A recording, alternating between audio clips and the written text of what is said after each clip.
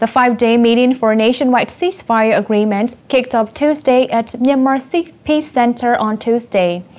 High-rank officials, leaders of the Union Peace Working Committee (UPWC) and Nationwide Ceasefire Coordination Team (NCCT) met with the media to publicize about the results of the meeting. Gov't reports. The planned peace process includes armed conflicts reduction, signing nationwide ceasefire agreement (NCA), and holding political dialogues to gain eternal peace. Among them, the topic they discussed on day one was armed conflicts reduction. Based on the previous and current armed conflicts, without criticizing each other, we discussed on how we managed not to commit the same mistakes again. We mainly intended to build confidence.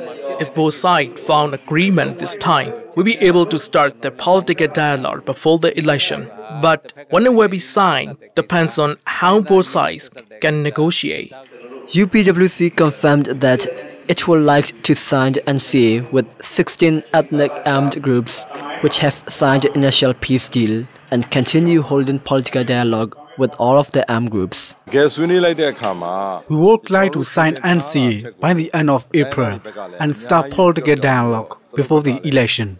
Both sides have also agreed to start the framework meeting within 60 days and to hold the political dialogue within 90 days after signing the NCA. Both parties also accepted that there are still armed conflicts happening in ethnic regions, and they are also trying to reduce them by holding the meeting of this kind every once in a while and sign the NCA as soon as possible.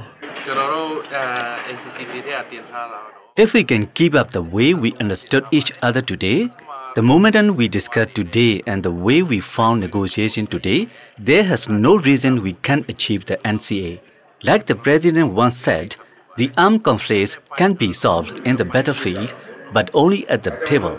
What we, ethnics, claimed for 60 years was to solve the political problems by political ways or by holding political dialogues. Now, it's getting nearer.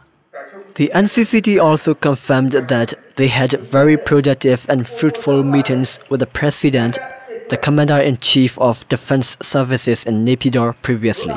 The meeting was also joined by the observers from UN and China, like in the previous meetings. Gov't for mitv, Myanmar International Television.